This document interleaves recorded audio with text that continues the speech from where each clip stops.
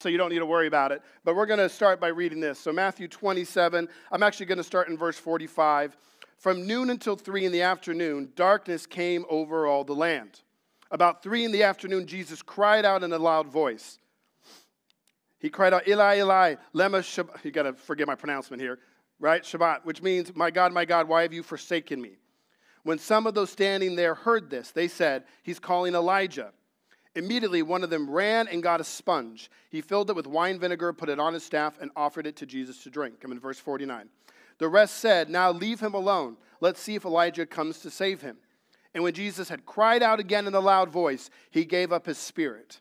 At that moment, the curtain of the temple was torn in two from top to bottom. The earth shook, the rocks split, and the tombs broke open. The bodies of many holy people who had died were raised to life.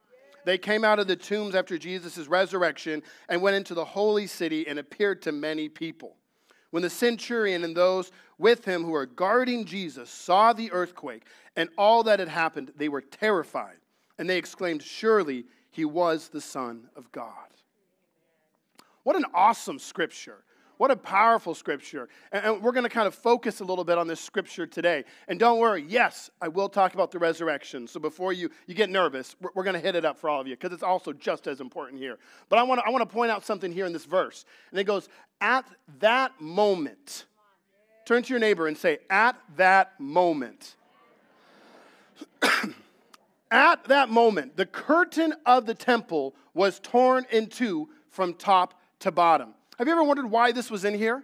Why all of a sudden we're focused on Jesus on the cross, and all of a sudden the author jumps us all the way back to the city, jumps us all the way back to Jerusalem, jumps us all the way back to the temple.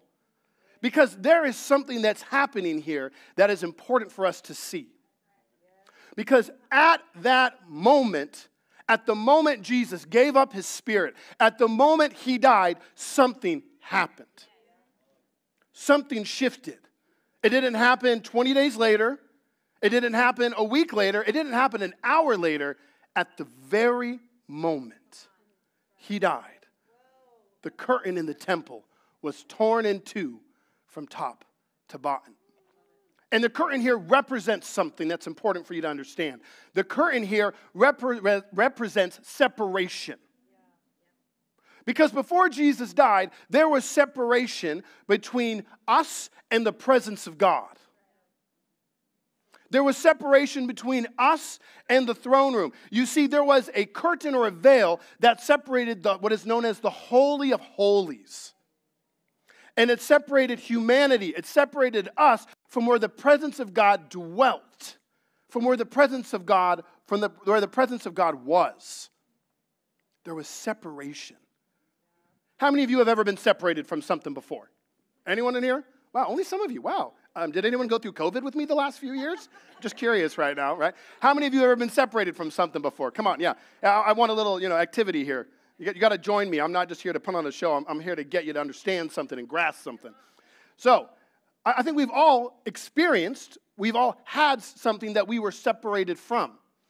I don't have a lot of memories from when I was a young kid in kindergarten, but I'm going to tell you what, I have a really specific memory, all right?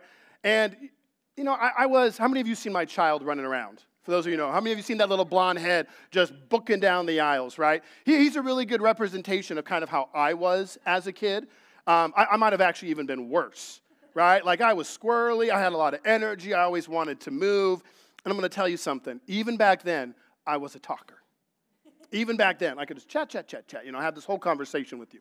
And so in kindergarten, they did this thing, and maybe some of you are going to remember this from school, right? Where if you were talking when you weren't supposed to be, when you were like having a conversation with classmates and you were supposed to be keeping it down, right? The teacher would write your name up on the board. Do you remember that, right? So and my teacher, she would write your name and then she would give you a check mark by it. And that's 2 warnings right there. But she was gracious. So then you would get another check mark right by your name. And then you knew, okay, we're almost there. Like, I got to keep this in. I got to keep it quiet. I got to pay attention. And then, that's what happened a lot. Like I said, I don't have a lot of memories. I remember this happening quite a bit. So it can tells you something. If you're still talking, if you were still being a distraction, she would circle your name. Right? Yeah, and then that's when it happened, right? When your name got circled, when you had your name, 2 check marks, and a circle, it meant you had to miss at least half of recess. Which as a kindergartner, I'm going to tell you what, that was something powerful to miss right there, right? That hurt a little bit. But you had to miss at least half of recess, and you had to spend that time you were missing at your desk with your head down. And you had to wait until the bell rang, and then you got the last 10, 15 minutes of recess available for you to go out to.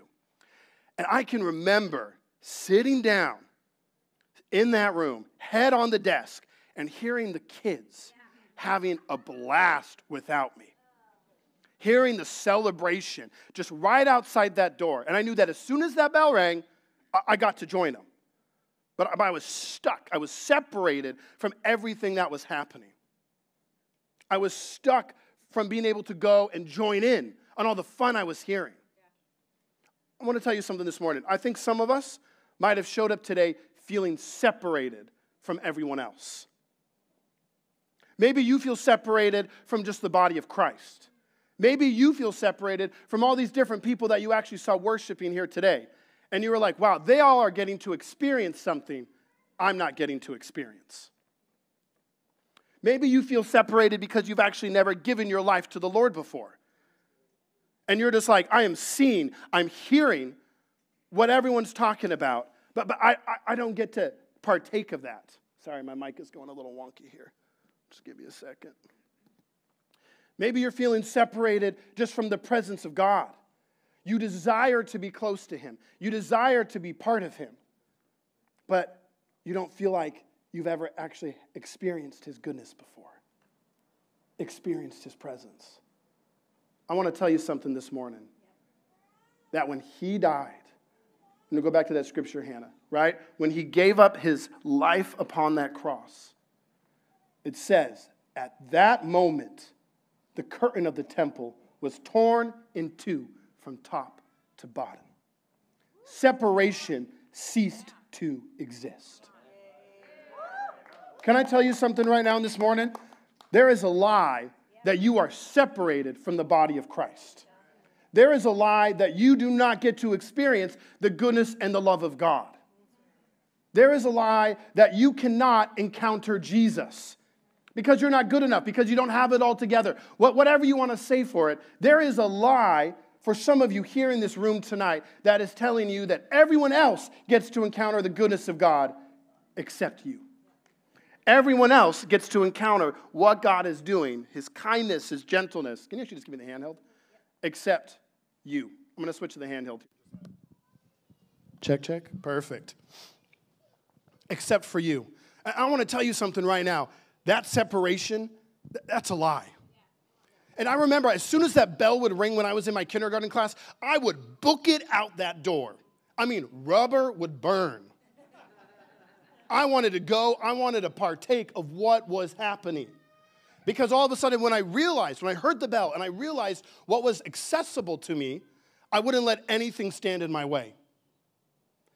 And I'm here to tell you right now, it is accessible to you. In fact, what's really important as we read this, actually before I jump into that, I'm going to give you 2 verses here. Matthew 26:28 tells us, this is my blood of the covenant. This is Jesus talking. He's doing communion with the disciples before He went on the cross. But He's telling them what is about to happen. And He goes, this is my blood of the covenant, which is poured out for many for the forgiveness of sins. 1 Peter 2:24 tells us that He Himself bore our sins in His body on the tree. And by the tree, it's referring to the cross. That we might die to sin and live to righteousness. And by His wounds, we have been healed. Come on, that when He gave up His life, when He died upon that tree, our sins vanished with it. They ceased to exist. And so the very idea of separation also ceased to exist.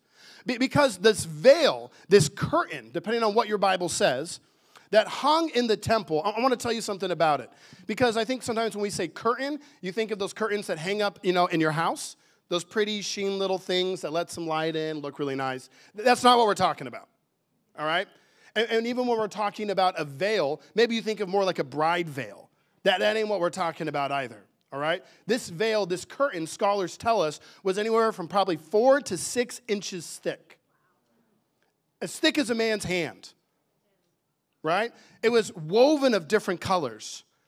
It was purple and blue, blue and red that met together to form purple with angels inscribed on top of it. It wasn't just this thin little curtain, it was this monstrosity.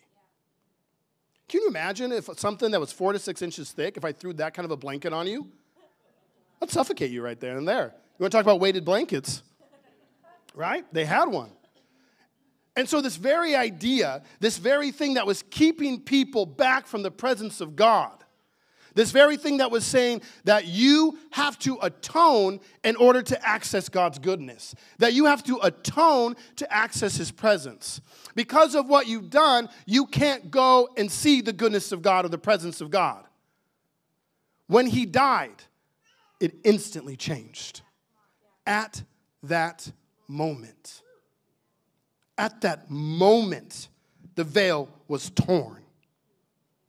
Hebrews 9, in verse 3, it tells us that behind the second veil was a tabernacle, which is called the most holy place, having a golden altar of incense and the Ark of the Covenant, covered on all sides with gold, in which a golden jar holding the manna, which is bread, Aaron's staff which budded, and the tablets of the covenant. Go to the next one. But in the second room, only the high priest enters once a year, and not without taking blood, which he offers for himself and for the sins of the people committed in ignorance. This is in Hebrews. The author is talking about what it was like in the temple. What it was like, that it was separate, that once a year, people got access to what God was doing.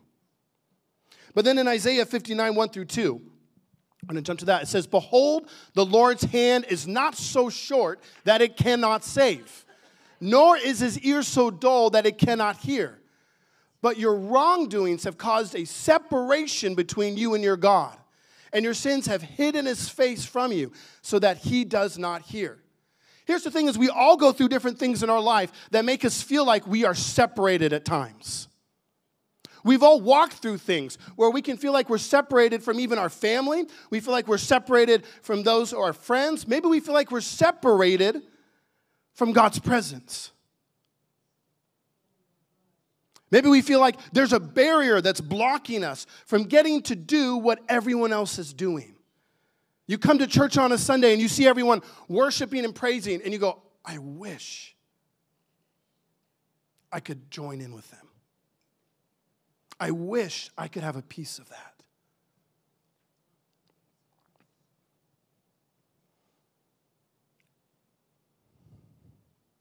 Matthew 27, once again I'm going to read it, 50 to 51. And when Jesus cried out again in a loud voice, he gave up his spirit. And at that moment, the curtain of the temple was torn in two from top to bottom. The earth shook and the rocks split. I want to tell you something. It's a lie that you have to live in separation. It's a lie that somehow when Jesus gave up his life, freedom was available for everyone but you. It's a lie that God does not want to encounter you. Your pain and your suffering don't separate you from God. In fact, it's an invitation for him to come closer to you. He's not afraid of your pain. He's not afraid of your hurt. He's not afraid of your fears. He's not afraid of the things that feel like they are clinging to you.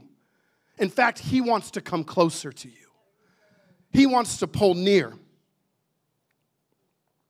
Romans 8:38 through 39 tells us, for I am convinced that neither death, you don't have the scripture, Hannah, neither death nor life, neither angels nor demons, neither the present nor the future, nor any powers, neither height nor depth, nor anyone else in all creation will be able to separate us from the love of God that is in Christ Jesus our Lord. I want to encourage you this morning that at that cross, all separation ceased to exist. All right? Your sin does not get to separate you any longer. Because when you call upon the name of the Lord, the Bible tells us that you will be saved. So all of a sudden, all of these things that we have in our life, all of these things that we're walking through, everything that tries to tell you, this is driving a wedge between you and the Lord. This is driving a wedge between you and his presence. That is not true. There's nothing blocking you. In fact, you now have access to the presence of God. You now have access to come into his presence whenever you want. You now have access to go where he is. Romans 6:23 tells us that for the wages of sin is death, but the gracious gift of God is eternal life in Christ Jesus our Lord. So above all, the tearing of the veil at the moment of Jesus' death dramatically symbolized that his sacrifice, the shedding of his blood, was a sufficient atonement for our sins. You see, because the veil in the temple was a physical representation of the separation that existed. It was something God told them to put into place. It physically represented how they could not come into his presence. And God so emphatically wanted to show them that they now had access. It was so important that we grasp that there is no separation, that literally in the middle of this verse about his son dying on the cross, we all of a sudden get a snapshot of what's happening in the temple. And in one verse, we see it all ended in the blink of an eye. But here's the thing. I can have access to something and never use it. Right? I can have access to something and never partake of it. Maybe you don't believe me. Anyone in here have a gym membership? Oh, yeah, now that got real really quick. Yeah, I see all your faces out there right now. I want to tell you something, right? I have a gym membership. I did all through COVID, even though my gym was closed all through COVID. I probably have not gone to the gym since my beautiful little 3.5-year-old was born. I think that was probably the last time I went. Right? And then we're about to have a second one. I don't even know what's going to happen now. Like just praying, right? Praying, a lot of prayer, right? My wife was good. She went and got rid of her gym membership probably halfway through COVID because she was like, why are we paying for this and not using it? And I'm like, well, I might use it. You know, like I want the availability. I want the option. Because I'm a true American, and Americans love to have options, right? We love to have, different choices with us. That's why our suitcases are so big anytime we go anywhere, because you never know. We want choices. We want options, right? So I have been paying for this gym membership for the last 3.5 years. I'm going to tell you something. It's bought, it's paid for, right? I have access to it anytime I want. But if I do not go, I'm never going to reap the benefit of what was paid for. Right? God paid the full price on the cross. He gave you full access to his presence. But if you never access, if you never call upon his name, if you never take a moment to allow his presence to come upon you, then you are not accessing what was paid for. You are not accessing what is available. Instead, what you're doing is you're going, I wish I could have this. And he is saying, oh, come on, honey, the door is wide open. I paid for it all. There is nothing separating you. There is nothing that's keeping you away. There is nothing that is preventing you. But sometimes I think we like to let our insecurities make decisions for us. We like to think, well, do I deserve the price God paid? To use the gym analogy again, and I know I've thought this quite a bit, and maybe you have as well, but sometimes I'm like, well, this just cracks me up that I think this, but I do. I truly do. Sometimes I think, if I was in better shape, then I'd be more comfortable going to the gym. Have you ever thought that before? Right? Like, I'm a little embarrassed for the whole world to see me huffing and puffing and trying to climb up that, whatever it is that I'm trying to do or trying to lift that little bar. If I was more muscular, then I'd be more willing to go and partake of it. Come on, we've all thought stuff like that before, right? But the funny thing is, right, the ironic thing of it is I ain't going to be in better shape if I do not go. So the very insecurity, the very lie I'm believing that somehow I'll access something if I'm in a better place is actually keeping me from being in a better place. So here's what happens is that God goes, hey, my presence is available to you. I am sufficient for you in your weakness. I comfort those who mourn. He tells us all of these amazing things about who he is. And then we go, well, I only feel like I could pray if I hadn't sinned this week. I only feel like I could call upon his name if I'd been more faithful. I didn't worship enough. I didn't read my Bible enough to go and call out to God. No, see, you're missing the whole point. The presence, spending time with him, connecting with God is what empowers you by his Spirit to be faithful and to walk in what he's called you to do. Don't let your sins or your failures, don't let your insecurities dictate to you when you get access to God. Because here's the thing, you don't get to decide. You don't get to decide when you have access to the presence. He already made the decision. At that moment, he made the decision for you. That there is nothing that gets to separate you anymore. You know, I think one of the best examples of it, and I don't think you have this verse either, Hannah. I found some of them, not all of them, is in Luke. I'm going to read this, right? Because we know that when Jesus was crucified upon the cross, there were two different people crucified on either side of him. Right? There's two people up there. They're called rebels. They're called brigands in some of your Bibles. And it's the same word that's actually used for Barabbas earlier on. And so most likely they were guys who had been with Barabbas or captured with Barabbas. Because if you remember, he was supposed to be sacrificed. He was supposed to be put on the cross. And then instead they freed him and chose Jesus instead.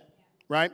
And so there's these two guys on the cross. And we see these polarizing views, this different way to look at what's happening. And we have one guy who's railing against Jesus, and then the other guy who originally was railing on Jesus as well suddenly changes what he's doing, changes what he's saying. And in Luke 20, and it's not going to be up there, I don't think, Luke 20, 40 through 42, it goes, "But the other answering rebuked him, saying, 'Do you not even fear God, seeing you are under the same condemnation? And we indeed justly, for we receive the due reward of our deeds. But this man has done nothing wrong.' Then he said to Jesus, 'Lord, remember me when you come into your kingdom.' And Jesus replied, 'Surely you will be with me in paradise today.'" That should challenge us on what it means to call upon the name of the Lord. Because here is a man who is dying. He is not going to get an opportunity to live a better life. He is not going to get an opportunity to change his ways. His life is slipping away. But here in this moment, he recognizes that he can call upon Jesus. Here in this moment, he recognizes that he can reach out, that he can admit, "I am a sinner. I deserve what is happening to me, but you don't. Remember me." And Jesus tells him that he will be with him in paradise. That should make you even a little uncomfortable, hopefully. Because this man did not go to any worship services, hadn't probably gone to church in a long time, most likely had killed people, most likely had stolen. He did not have his life together. He wasn't a model citizen. I mean, he was hanging on a cross for a reason. It was one of the worst punishments the Romans would do. So here is this man who doesn't have it all together, but he just calls on Jesus. And Jesus answers.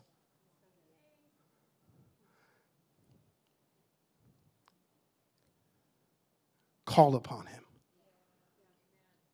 Don't let your fears, don't let your insecurities, don't let anything rob you from what is available. So I'm going to think most of you probably are doing a little better than that man on the cross right now. Yet Jesus was more than willing to respond to him. You see, Jesus wasn't looking for perfection. Jesus wasn't looking for him to go through the 5-step program. Jesus wasn't looking for him to have it all together. He was looking for him to believe. And we make it easy sometimes to believe we can be saved, but we don't make it easy sometimes to believe we have access to his presence and his love. We like to put caveats on whether I deserve for God to love me.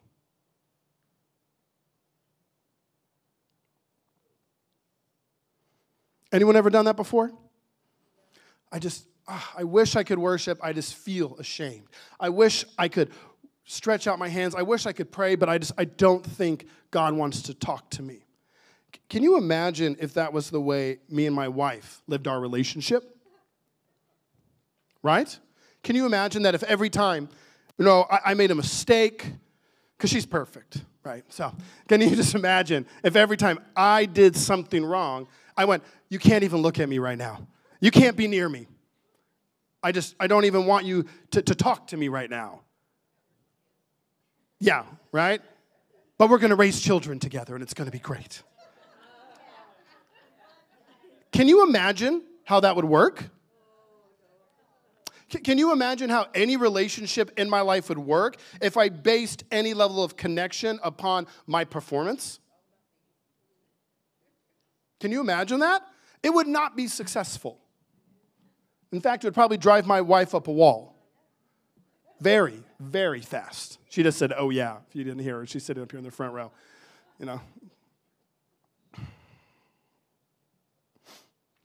Hebrews 10:19 through 22 says, and so, dear brothers and sisters, we can boldly enter heaven's most holy place because of the blood of Jesus. By his death, Jesus opened a new and life-giving way through the curtain into the most holy place. And since we have a great high priest who rules over God's house, let us go right into the presence of God, with sincere hearts fully trusting him. For our guilty consciences have been sprinkled with Christ's blood to make us clean, and our bodies have been washed with pure water. I love that. You can boldly enter heaven's most holy place because of the blood of Jesus, because of what he did on the cross. You actually get to walk boldly to him.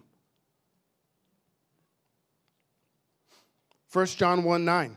If we confess our sins, he is faithful and just and will forgive us our sins and purify us from all unrighteousness. Romans 5:1. Therefore, since we've been made right in God's sight by faith, we have peace with God because of what Jesus Christ, our Lord, has done. We have peace with God. You actually have the ability to access his peace whenever you call upon Jesus. So that means that my insecurities, right, my thought of I can't go to Jesus, I can't call upon his name, I can't go into the presence until I have everything together, no longer applies. Because I now get to enter into peace. Peace is my portion. I cannot imagine what it would be like if I felt that same way every time I went to the gym. I'd probably go a lot more. Maybe. You have peace. The crucial element here is this. All this is accomplished by the death of Jesus, a ransom for many, as Matthew 20:28 tells us, whose blood accomplishes the forgiveness of sins and establishes the new covenant. Matthew 20:28, just as the Son of Man did not come to be served, but to serve, to give his life as a ransom for many. Can I encourage you that we should never abandon what Jesus paid for by adding anything besides his blood to the access that was given?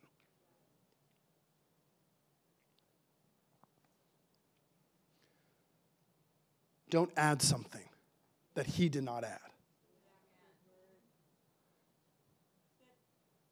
And one of the biggest reasons why, besides the fact it would be very prideful, is that if you add something to what the blood of Jesus paid for, if you add a caveat, if you add something ulterior that needs to be done, you're essentially saying you who did not pay the price, you who did not die on the cross, know better than the Son of God. And I never want to do that.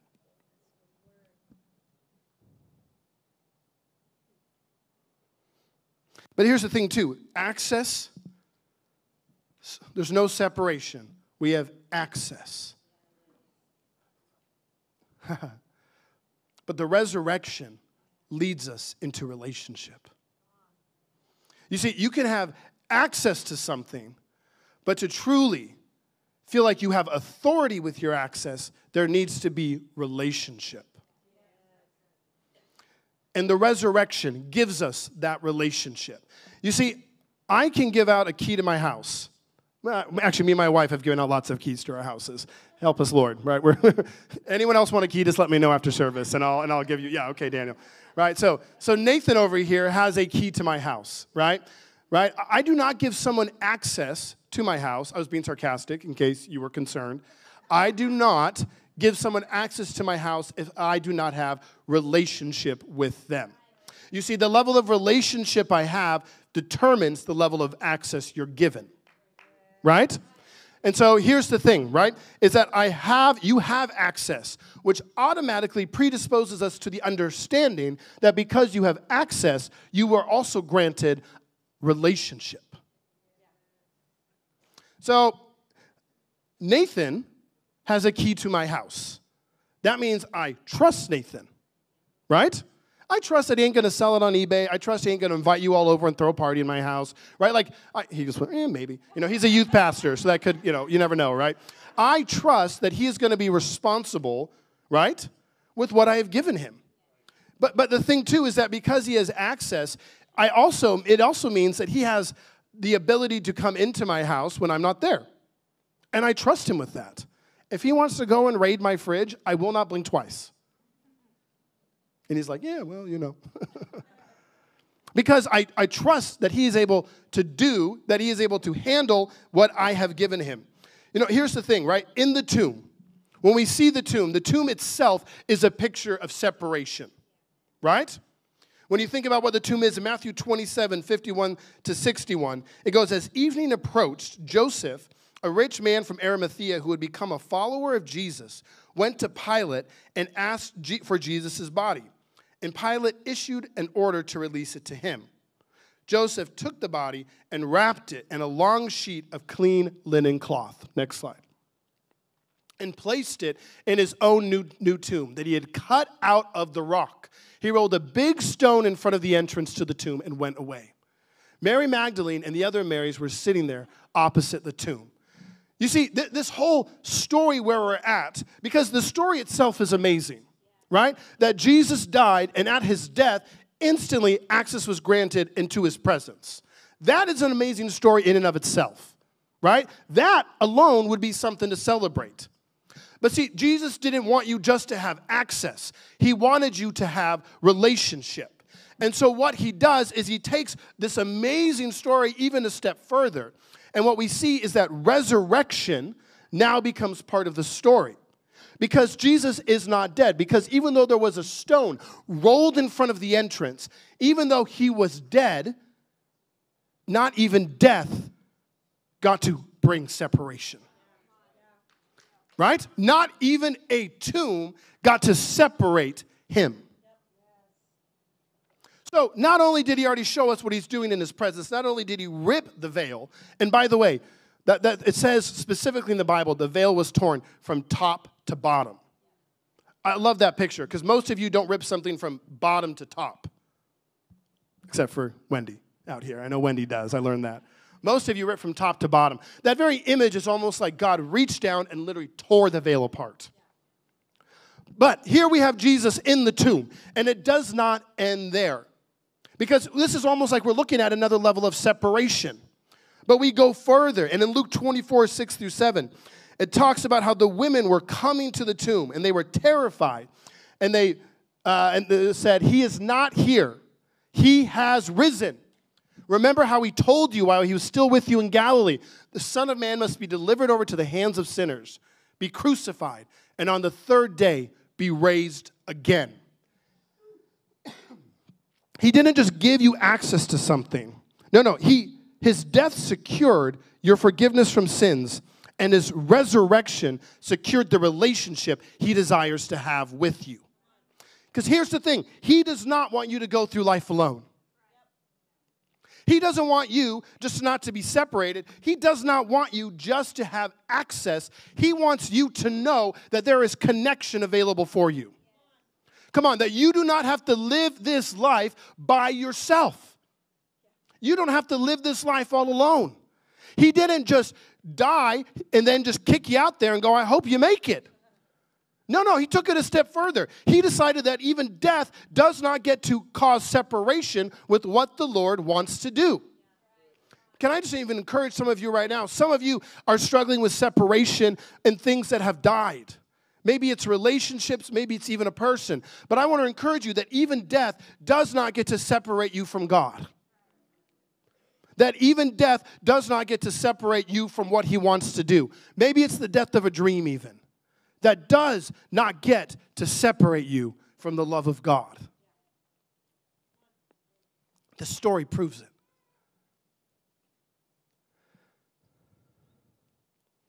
Access only takes us so far if we don't have relationship with the access. So let's take the example of me giving Nathan a key a little farther. Let's say Nathan did give you a key. Right? Turn to your neighbor. Look at the person who's sitting next to you really quick. I want you to give him a key to your house right now. No, I'm kidding. Right? Yeah, oh yeah, that woke some of you up. Yeah, that got you, right? Access only takes us so far if we don't have relationship, right? If you gave that person a key and they walked into your house during your Easter dinner today, some of you would have a heart attack. Some of you would call the police. Some of you would do both. Access is great.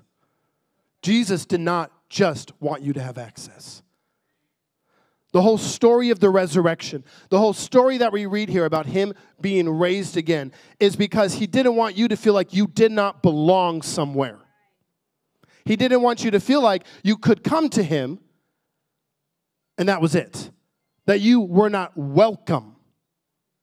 Relationship brings welcoming with the access. So when Nathan comes to my house, I welcome him. I don't scream and kick him out the door and yell, "This is my house." I'm happy. I celebrate that he's here. John 16:7 says, "But I tell you the truth, it is to your advantage that I go away." Because here's the thing, well, a lot of us know, right, that Jesus did raise from the dead, but then he went away to heaven. But here's the thing. It tells us that it is to your advantage I go away, for if I do not go away, the helper will not come to you.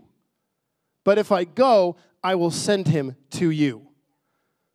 So not only does he want us to see that death does not get to separate us, that it does not get to take away from the relationship, he goes a step further and goes, I'm going to send you a helper.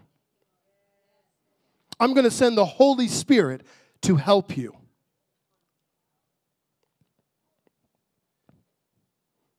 Romans 12:5. So we, though many, are one body in Christ, and individually members of one another.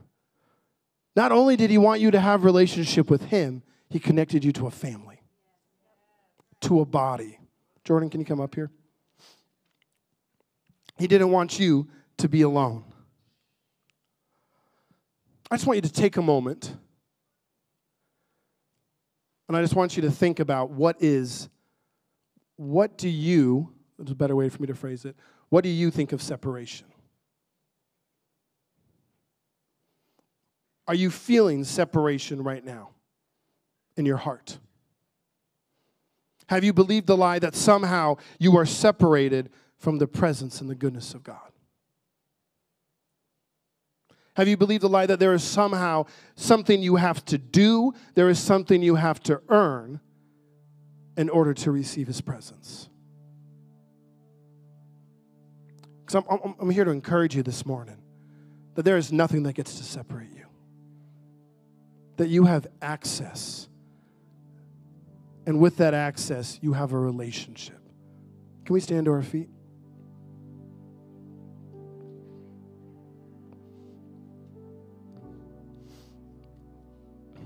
I want to pray for a couple things here, just as we kind of close things out. So I'm going to ask just for every eye to be closed and every head to be bowed. And let's not treat this like elementary school where you try to sneak a peek. I'm trusting you here. Eyes closed, heads bowed. And I just want to give the invitation this morning. Because maybe you are here and you've never actually made Jesus the Lord of your life. Maybe you've never actually called upon his name. And maybe you're feeling separated right now. Maybe you're feeling like there is a distance in your life. There's a hole that you're just not able to fill. I want to tell you something this morning, that when you call upon the name of the Lord, the Bible says definitively that you will be saved. That nothing gets to separate you from his love. Nothing gets to dictate to you how close you get to come to him. So if you are in this room and you've never given your life to the Lord before and you would like to, with every eye closed, every head bowed, can you please just raise your hand and make eye contact with me? There we go. Just going to give it a moment and just be brave. Okay. All right. Second thing here. If you're in this room and you are feeling, or you have been feeling separated from the Lord's presence, you've given your life to him, you've asked for him to lead, but you are feeling like there is something separating you from his love, I want to pray for you as well. So can you raise your hand as well, if that is you? Yeah, thank you. Come on, thank you. All right, you can put your hands down. And finally, maybe you've given your life to the Lord, but you feel like you've gone a different direction. You feel like you've kind of been doing your own thing. You feel like you've been separated from him, maybe through your own choices, or maybe just through the stress of life. You go, I have not been walking in the access I know I should have. I've been doing my own thing, and I have not been living for him. And tonight you want to rededicate your life this morning, sorry. You want to rededicate your life to him. Can I ask for you too to raise your hand as well? Thank you, thank you, thank you, thank you, thank you. You can put your hands down as soon as just, awesome. Come on. Prayer teams, can you please come forward to my left and my right here? I'm going to pray that right now, and I want you all just to repeat after me. Jesus, I make you Lord of my life. I thank you for your sacrifice. I thank you for the price you paid. And I give my life to you. I declare that you are my Lord. You are my Savior. And you are the one who conquered death. And now I'm going to pray for those of you who've been feeling separated right now. So Lord, right now, I just right now release your Holy Spirit into this room. God, we just release your Spirit, your presence into this room. And I just declare for anyone right now who is struggling with feeling separated, God, we release your presence and your anointing upon them. We just speak to the lie that says you have to be perfect. We speak to the lie that says you have to be complete in order to experience the presence of God. And we say, go right now in the name of Jesus. Go right now in the name of Jesus. That nothing gets to separate you from the love of God.